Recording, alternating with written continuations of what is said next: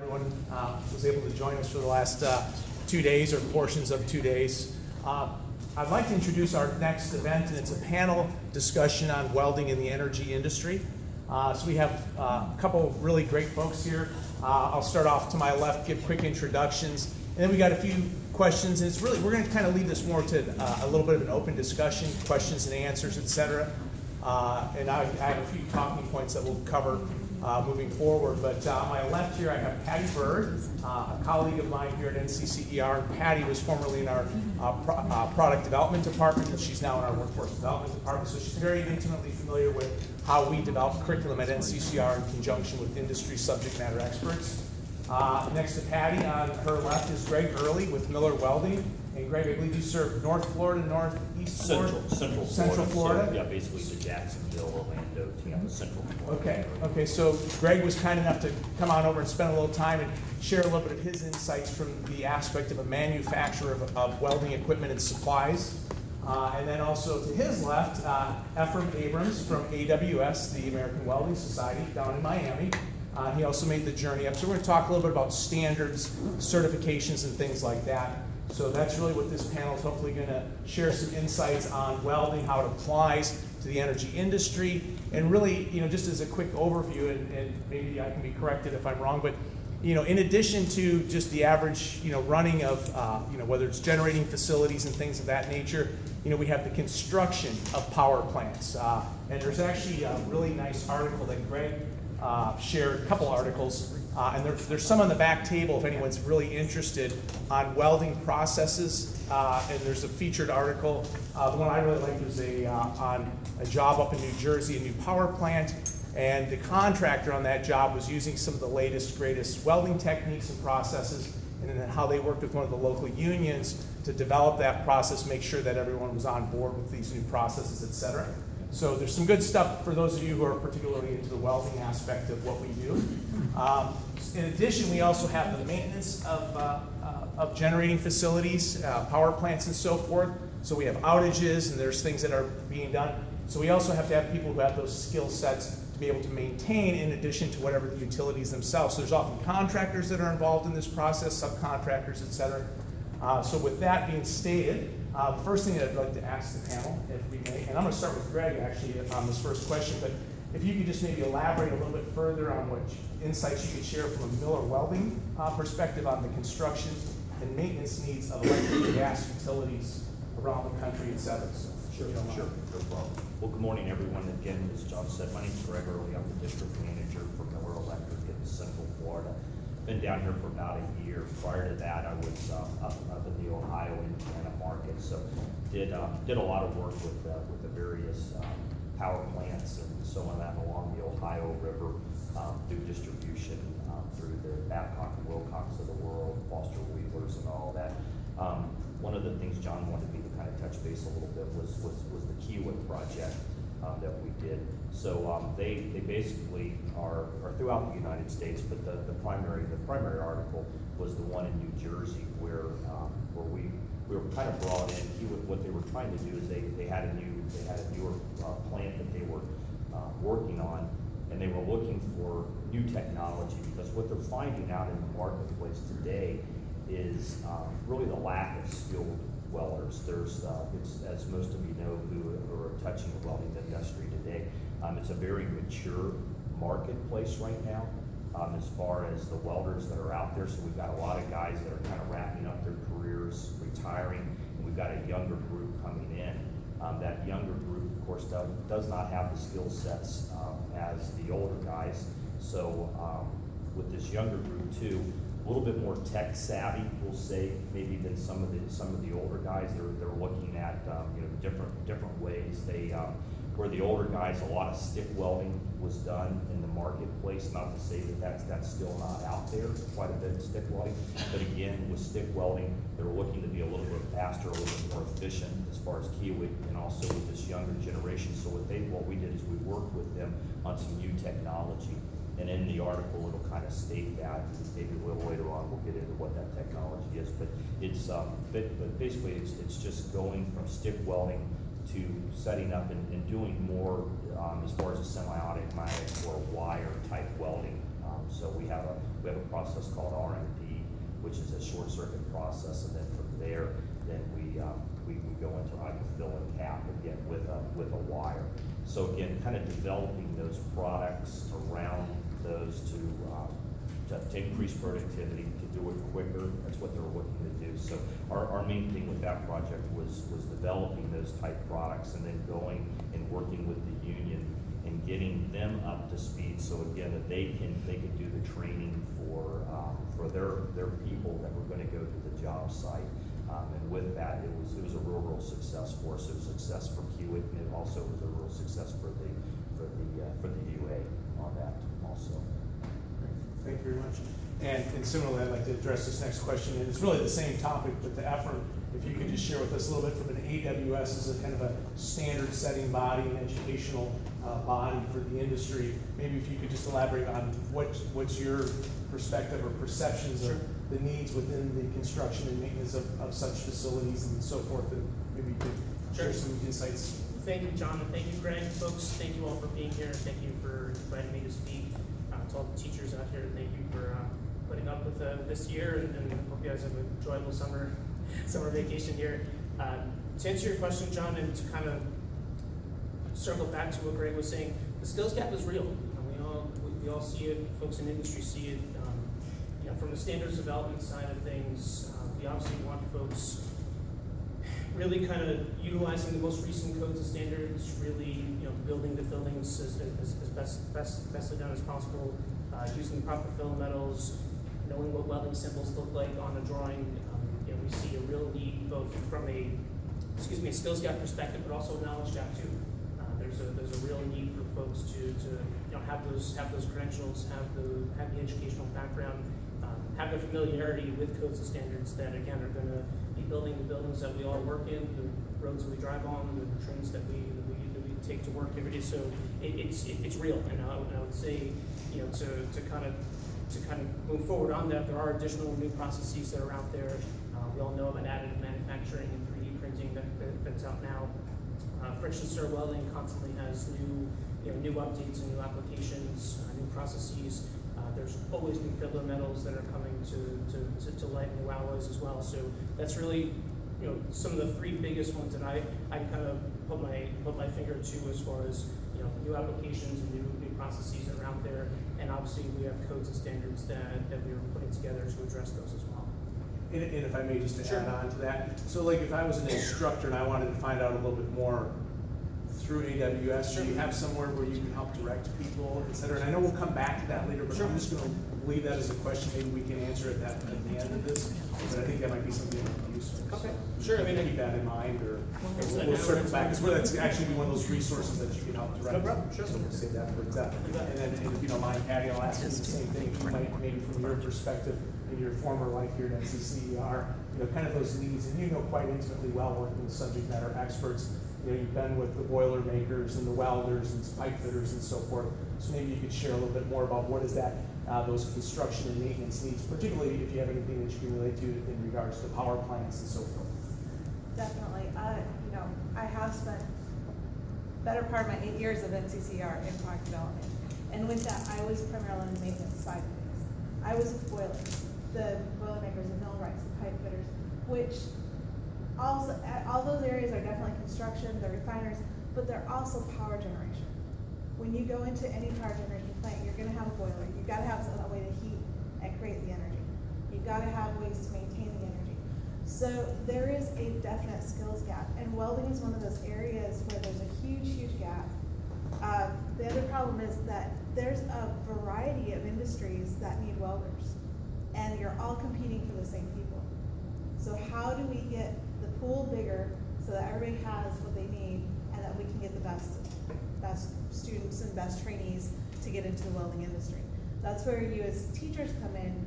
NCCR really wants to see us all work together, teachers and industry, and that's one of the things I like about this consortium, is how do we get the students from high school, middle school, and yes, I do know that they need to start in middle school. I've got a high schooler and a middle schooler, and especially if there's any academies, you've got to start young.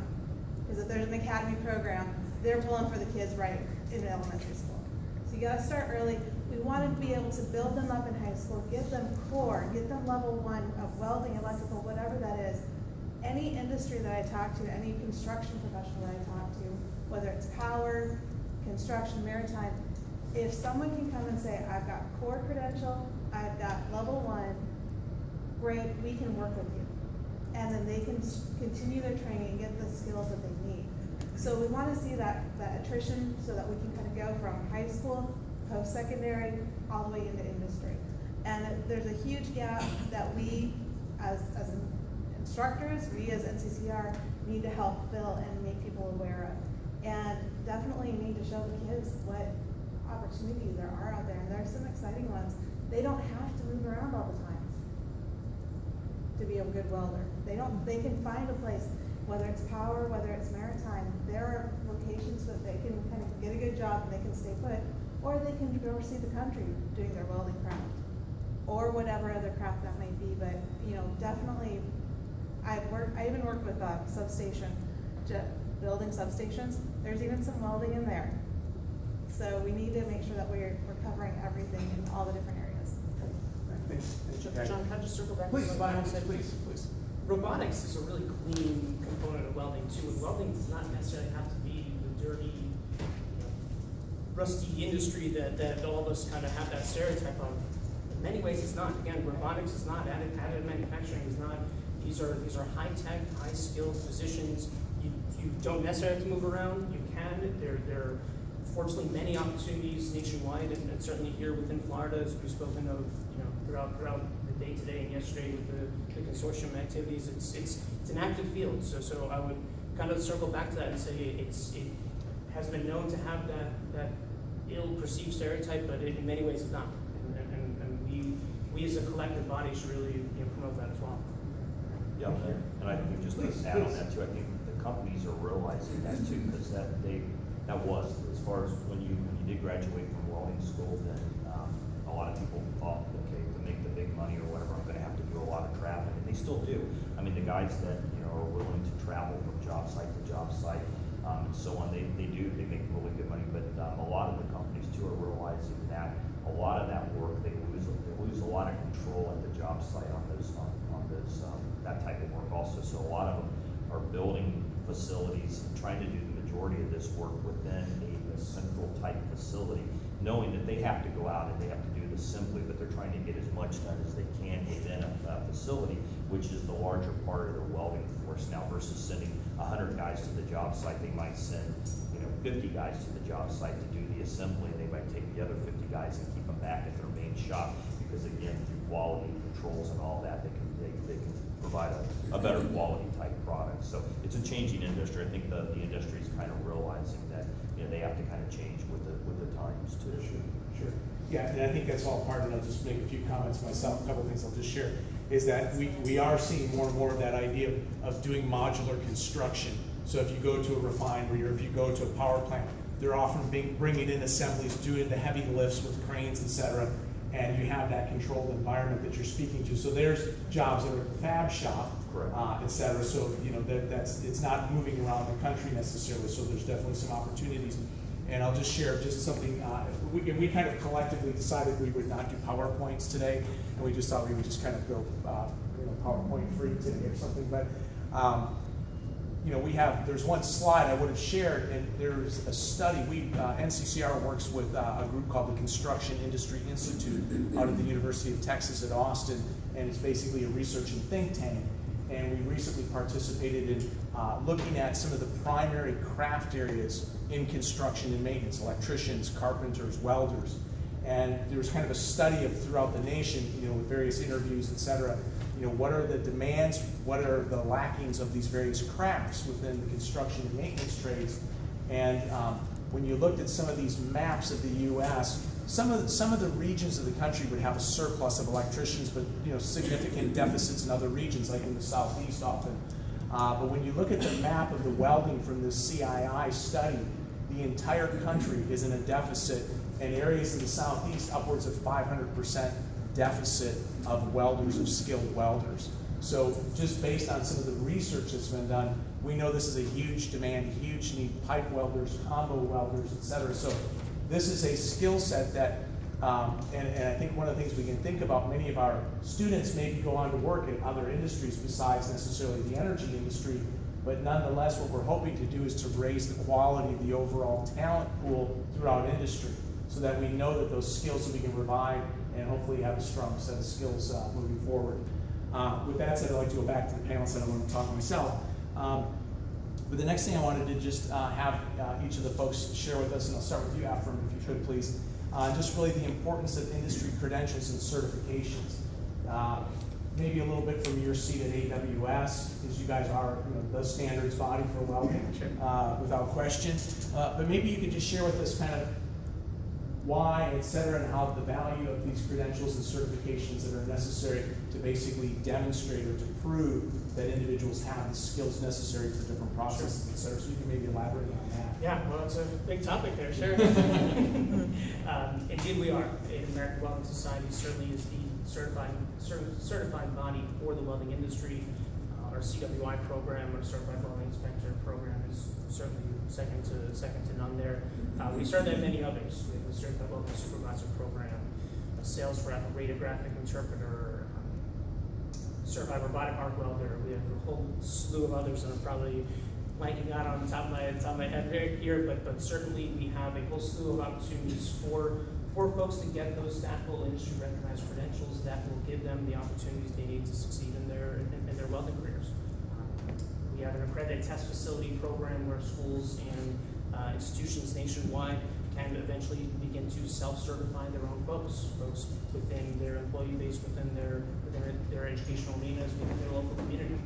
This is an opportunity for folks to get into the welding world, to get, again, a stackable industry recognized credential that will in turn kind of say to a prospective employer, next level of schooling, if that's what the individuals are going after, hey, I kind of know what I'm talking about here. There's a group, a few people know it. It's called the American Welding Society, and they gave us this stackable industry recognized credential that allows folks to get those opportunities. So realistically, again, the skills gap is real. It's big. We've kind of talked about this a bit. I would certainly say that the American Welding Society is welcome to partner with the folks around this room to educate the next level of welders, to certify them, to get them their credentials that they need to pursue their respective careers. There's always a 9-year recertification process that folks are going to have to come back and brush up on those skills. And I'm talking to a room of educators here, so I would be remiss if I didn't say that education is a lifelong process and a lifelong learning endeavor, and in this case, welding is no different. I mentioned some of those newer processes, and folks kind of have to know about those to be successful in their careers. So I would certainly entertain questions towards the latter end of the panel discussion about any specifics about those programs or any of the other opportunities where we can partner with folks here. But yes, it's something that we're proud of, that we want to continue more so. And yeah, I'll defer it back to you there. Great, thank you very much. Sure. And next I'll direct that same question over to Patty, if you don't mind. Just if you could, just the importance of industry credentials and certifications. And we really have kind of two different bodies here, NCCR and EWS, that provide industry credentials. Maybe you can elaborate a little bit how NCCR and how you guys kind of connect with AWS standards and so forth. NCCR knows AWS is the credentialing body for a certifying body for welding. We aren't going to compete with that. We do have curriculum. We have very good curriculum that actually our level 1 and level 2 curriculum aligns with AWS's set standards for their beginner welder. So we work together on those products just to make sure that we are aligning to everything that AWS has, so that when a student has completed those levels, we want them to be prepared to be able to take their certification. We see credentials really being important everywhere in the industry. There are several places, especially if you're looking at around refinery, around the Gulf area, that want NCCR credentials. It means $1 to $3 an hour more by having that NCCR credential. Certifications are critical, especially anything where if you're doing any welding on a boiler, you have to be certified. There's no ifs, ands, or buts. I mean, I'm gonna be honest with that, and that is an AWS certification. But it is critical because there are certain tasks that have to be done that you have to have some kind of certification on. It's also critical to have that credential because that's money. When you're talking to someone and it's a difference between $25 an hour and $28 an hour, and then that doesn't include their overtime, that starts adding up in a hurry. And folks really need to have that, and the reason the industry is asking for those credentials is they're seeing that these people are coming in safer, more productive, and more willing to learn and expand their knowledge.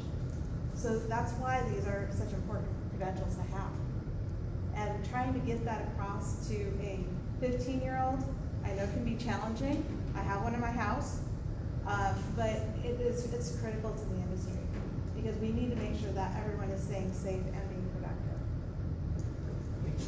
And then Greg, if you wouldn't mind addressing it, particularly, I know you're not part of an accrediting body or certification body, but really, maybe just some insights of things that you hear and see as you run the circuit, whether it was when you were up north and working in your area up there or down here, but that necessity and the value placed on credentials and certifications. Sure. I think just as both of them hit it, the big thing is that these manufacturers we're looking at today are, again, if you come in with certifications, especially a CWI or a CWS or someone like that, again, it is money. I mean, plus the fact that to pass these tests. I don't know if any of you have ever taken them or seen the curriculum or whatever. They're not easy, believe me. I did not do the CWI. I did the CWS, which was a tough deal. I mean, if you pass these, there's no doubt about it. I mean, I believe anyone in the industry, they recognize it. It's like, all right, these guys know what they're doing to pass these tests. So again, it's a big thing. I mean, these companies look at that and it's well respected. I want to say, you've got your welding engineer, and then underneath that is your CWI, and then your CWS in a shop or whatever. So when you pass a test like that and go into a shop, it certainly helps you. It helps a lot as far as recruitment and keeping, and as far as salaries and all of that. So yeah, it's a big. And then like you said, as far as the welding credentials or whatever, it's essential in a lot of these jobs, especially if you're dealing with power plants and all of that. So I know a lot of. I've been since down here. It seems like even more so than what I was up north, working with a lot of technical schools and Florida Techs, the Southern Techs, and all those of the world. And they're working real hard on trying to get a lot of their kids with some certifications prior to going out, knowing that that's gonna help them as far as jobs are concerned. So yeah, it's just a very important thing as far as welding is concerned. Great. Thank you very much. And we do have one more question that we're going to get into, but I was wondering if are there any questions at the moment anyone has that we maybe could address to the panel, if you don't mind, because we'll get some of them out of the way so we don't bomb them all at the end. And I admit, I have very limited knowledge of my nephew did it in Louisiana, but you're talking about a deficit or a lack of people, but I don't know welding schools, like I don't know of a high school anymore that does that kind of program. And granted, I live in Central Florida, so the only one I can think of would maybe be Orlando Tech, but nothing around where I am for the kids. It's a lot in Florida. I tell you, it's amazing. So I've just been in the Florida market for a year now, but it's amazing the amount of welding programs and the new welding programs. In high schools? Yeah. For instance, I'm on the board. Tech schools, right? Well, you've got tech schools, but then you've got a lot of good high school programs too. I'm part of an advisory committee in Hillsborough County, and I mean they've got programs throughout there too. But yeah, a lot of secondary and stuff programs too. But yeah, there's a lot. I'm with Palm Beach State College, and there's a lot of the state colleges within the 28 community college system that have them, and actually we have such a robust welding program that I apologize. We did ask our associate dean to come and speak about our program because we are so successful, and we work very closely with AWS and Lloyd's of London, because not only do we do welding for the power industry, but for maritime, and a lot of our graduates are going to work in the shipping industry and going to Alabama. But we run our programs day and night. We have our full-time PSAV, post-secondary adult vocation, clock hour program during the day. Once they graduate with that, and then I believe they get 2 AWS accredited certificates, but then they can go after and take more advanced certificates that when they leave our program, they're actually a master welder. So, and there's like 2 or 3 testing facilities within the state that are AWS, and I know we just became one of them because we received actually 2 Department of Labor grants for welding, and we're part of a consortium, a national Southeast consortium of 2 colleges in Florida, Polk State College and Palm Beach State College, 2 colleges in North Carolina, and 2 in Tennessee, that we have this consortium that we're building the curriculum, and that curriculum is all free through the Department of Labor grant, and we're ending that grant next year, and we're hoping to sustain it. But there's a lot of welding programs going on in Florida. And I don't know about in Florida, but I know Louisiana, Texas, there are a lot of high schools that do that. They partner primarily with ABC chapters, and so they'll do they'll bring the kids in for an hour or 2 each day, and they have some great programs. That's nice. And Carol, I think there's also a lot of hidden gems that people just aren't aware of, because I know I am the NCCER sponsor rep for all NCCER programs in Northwest Florida. So I cover all 10 counties in our service region. And I mean, just sitting here off the top of my head, I think there's 9 programs in the 10 counties that I serve. And that's just welding. That doesn't count electrical, carpentry, and others. I mean, there's other HVAC, things like that, some smaller programs, but there's. There are little tech programs in my county. Yeah. Unless you go to community college. So can I answer a question? Yes, please. I'm in nearby county. We have Mainland High School here in the Speedway, and one of the things that they have is a feeder from the high school to the college is the welding. So we have a couple of students that are at the high school, and they're also taking their welding classes without ever having left high school. Thank you. But I did have a question. Yes. Mine, as I talk to students about careers, and I haven't really gotten anything concrete as I go out and try to find out. I know there's underwater welding, and just when you're talking to middle school students, they're more interested in salary. So once I get their attention, I can give them other information. But I've seen websites that say underwater welding is $100 an hour, and then some of them are saying they're only getting like somewhere between 17 to 34. So do you all have any kind of information on approximately what they're getting for underwater welding? I can answer that. I was gonna say, personally, don't. If it's safe and they're gonna survive, they make about $30 an hour. The more dangerous it is, the average life expectancy of underwater welders less than 5 years. The more dangerous it is, if they get to the North Sea and places like that, they're making $150 to $200 an hour. But their life expectancy is not real well.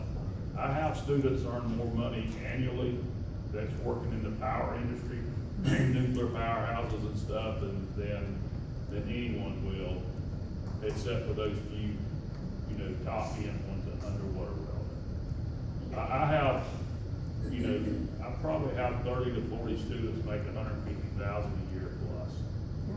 And several of those have crooked numbers for the first number in that. But, John, what If you, sorry, go ahead.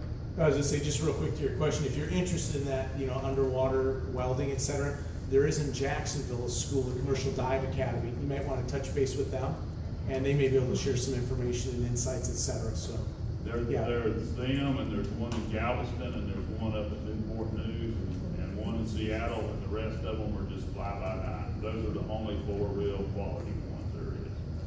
What I would just add to that is, true, I don't have those numbers per se as well, but I can tell you that life expectancy wise, I know a few who are a bit older than that. Yeah, there are. Sure, they've been doing it for a while. It's a dangerous profession, on that side of things. Underwater, that it is, a bit on the dangerous side, but it is a very needed position. To your point about schools, I would say because the skills gap is so real, and because folks are seeing more of the need for it, more of the high school programs are coming up online. There's more of that interest because vocational schools are getting filled up because the night shifts are full, the day shifts are full. Some of these dual enrollment type programs are opening up as well. This is nationwide.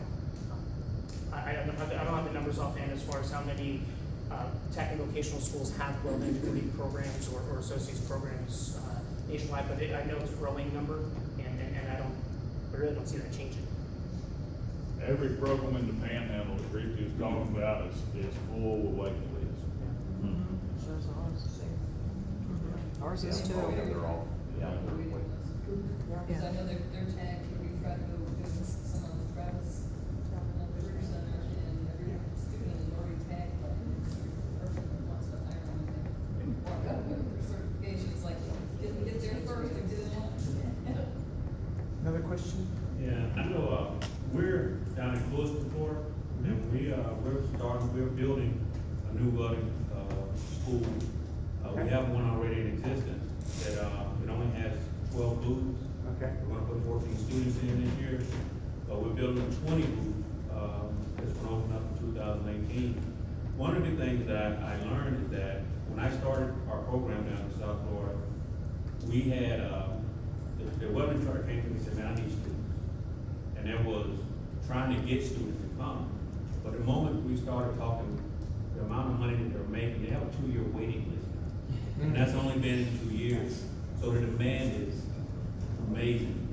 And one of the things I wanted to bring up, I work in the power industry, and one of the things that we're getting, and I'm seeing lately in the last 2 to 3 years, is quality. And working in the power industry, and you work with 600 PSI steam, sometimes up to 1200 PSI, even greater, we don't see steam leaks. You experience the steam leak. And one of the things that we've been having a problem with is some of the younger guys that are coming out. I don't think they understand what we deal with if a well blows, if somebody's dying. We find leaks with broomsticks. If that broomstick shoots off and breaks off, that's where the leak is. And that can be an arm, a leg, anything you walk by. And that's one of the things we're seeing is, I don't think they're taking into consideration the lives that are affected. Now, when I go down and talk to our students, we have a video of when I just walked past the steam line, and about 30 minutes later, that thing blew. And its steam shot out, I guarantee, 75 yards. And that's the type of thing we want to try to get them to understand, working in the industry, is that, man, our lives are dependent on every time you pick a stick up and go to welding. I think that's a great one of the point. big things there. I know that a lot of a couple of the schools I've been talking to are certainly trying to bring in more, guys like yourself from the industry stuff, because I think that they're really struggling on putting together the right curriculum so that these students, when they get out, they're, like I said, there's jobs for them, and and so on. So, because like I said, not everyone graduating is going to go out and weld pipe. That's not realistic. I mean, it's going to be maybe out of some schools.